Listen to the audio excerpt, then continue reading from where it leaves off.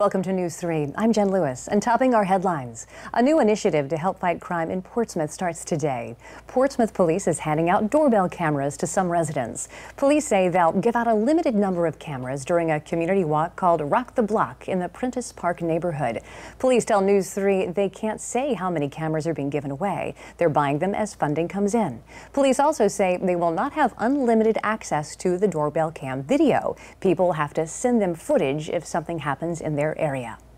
A group of senators is urging the Biden administration to invoke the Defense Production Act to set up production of the monkeypox vaccine. So far, more than 6,300 cases of the disease are confirmed in the U.S. Right here in Virginia, there is now a total of 116, and 16 of those cases are in Hampton Roads. And in North Carolina, there are a total of 72. The drug is known as TPOXX. It has been already made available by the CDC due to the global outbreak. It's approved to treat smallpox, but scientists say they want more evidence of its impact on humans. A new mural is addressing the increase in violence across the country and in our area, and it's on display in Virginia Beach. The artwork is on the side of Lolly's Creamery on Virginia Beach Boulevard.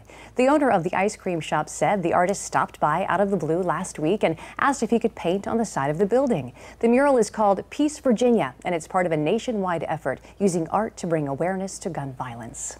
Now let's head over to Maddie Kirker in the First Team Weather Center and see just how hot it's going to get today. Oh, we're talking real hot today. We've got a heat advisory that was issued 106 as we head into this afternoon, 103 heading into Friday, and 101 heading into Saturday. You can see we're definitely looking at a toasty stretch for us. So here's looking at your 7-day forecast. Next couple of days, definitely going to be hot and definitely going to be humid.